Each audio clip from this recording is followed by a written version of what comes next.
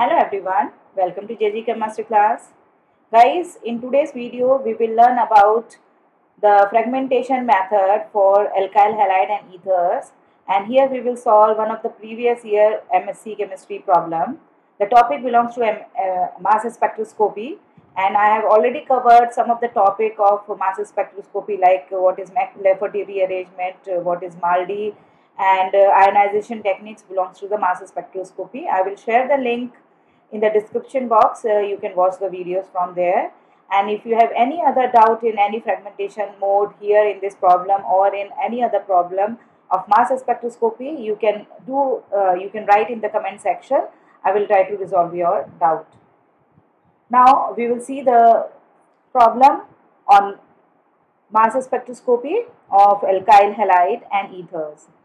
So the question is here, the mass spectrum is given you can notice here two molecules are given here. One is 1-bromohexane, there are 6 carbon, and other is di-substituted molecule, ether is given you, it is unsymmetrical molecule, and the M/Z is also given, the mass to charge ratio for both the molecules. So basically we need to find out these fragmentation which are mentioned in the problem.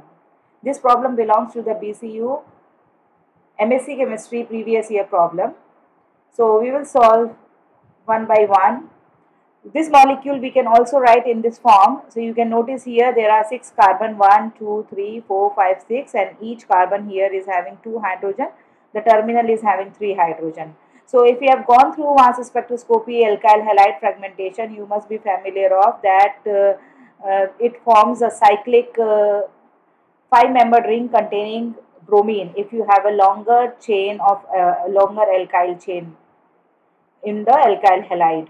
So here you can notice, we know that in mass fragmentation all the molecules which you are having here will first form the molecular ion peak. So whenever you are showing the fragmentation, you first have to do the radical cation formation, that is most important. And then we are showing here this ethyl, terminal ethyl is giving its electron to bromine. So basically it is releasing as a free radical here, and bromine is having a positive charge. So since mass spectroscopy is a technique which detects the cation and radical cation, so this particular cation will also be detected. So the molecular ion peak is C6H13Br plus radical cation. So the mass for the molecular ion peak is 164 since bromine is 79 and its isotope is 81, so plus 2 is 166. So you must be familiar of isotope abundance. I have already recorded a video on it. You can find the link in the description box and find out what is isotopic abundance.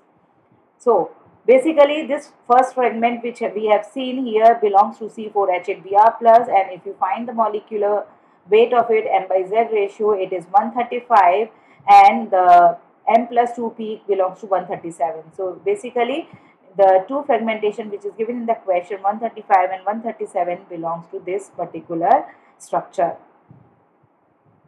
The next we have to define 85, how we are getting. So you can notice here the structure for 1-bromohexane is given, and if this particular alkyl chain gives its full electron to Br, so this is called inductive cleavage. Br is released as free radical and Cs2 will get a positive charge here. Since it is a primary free radical and we know of primary carbocation, and we know the stability of carbocation, tertiary is more stable than secondary and then primary. So it will try to rearrange itself into the secondary here, which is more stable, and basically it will not change the molecular weight of the compound. Only this is a representation, correct representation, in which state the fragmentation will stay for a longer period of time. So if you count the number of carbon and hydrogen, it is C6H13 plus, and after calculation of its molecular weights, carbon is 12 into 6 plus 13 into 1, it is 85. So in the above question where they are asking you to justify the fragmentation for these M/Z value, this is a structure C6H13 plus for the fragmentation.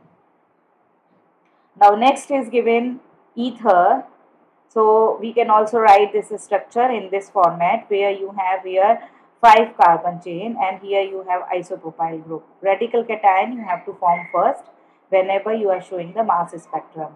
So if you calculate the carbon, hydrogen and oxygen, it is C8H18O, and M by Z, if you count, it is 130. So this is the molecular ion peak. Now the peak which is given in the question was 115, 115 we have to justify, which is coming 130 minus 115.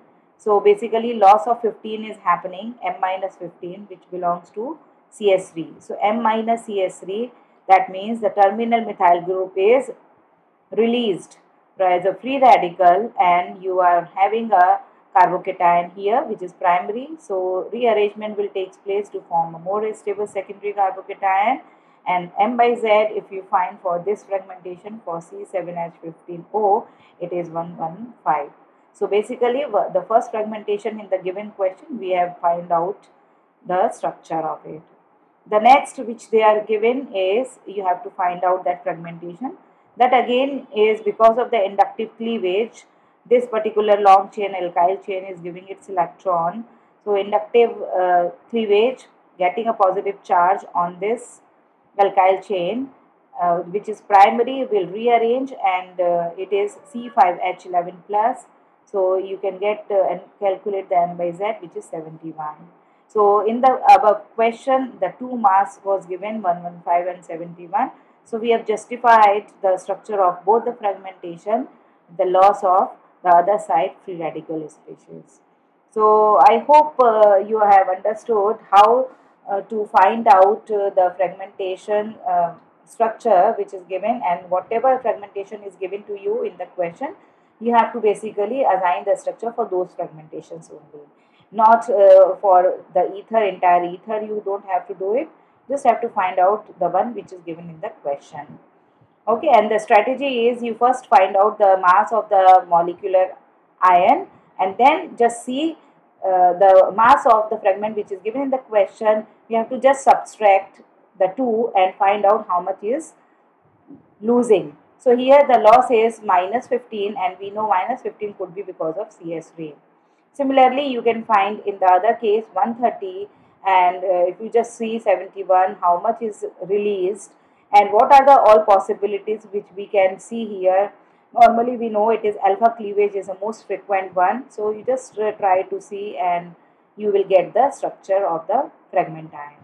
So if you have any other query related to the mass spectroscopy, other functional group related, you can write in the comment section, or if you have doubt again in the same video, you can also write your doubts in the comment section on my channel. So now see you in the next video. Till then, happy learning.